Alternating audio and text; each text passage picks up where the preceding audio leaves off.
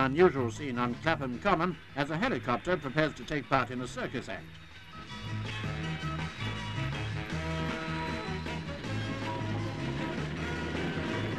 In an attempt at an acrobatic feat never before seen in Britain, the machine was carrying a trapeze.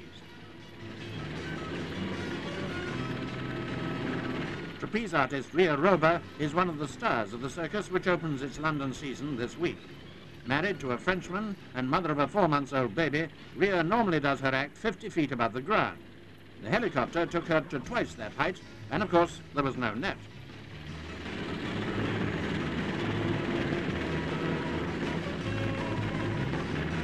Ria, who comes from a Dutch circus family, started trapeze work at the age of 7.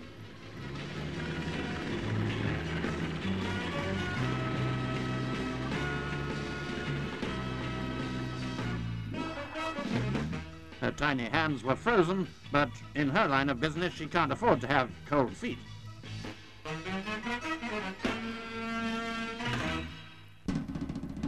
The annual ceremony aboard the flagship Victory on Trafalgar Day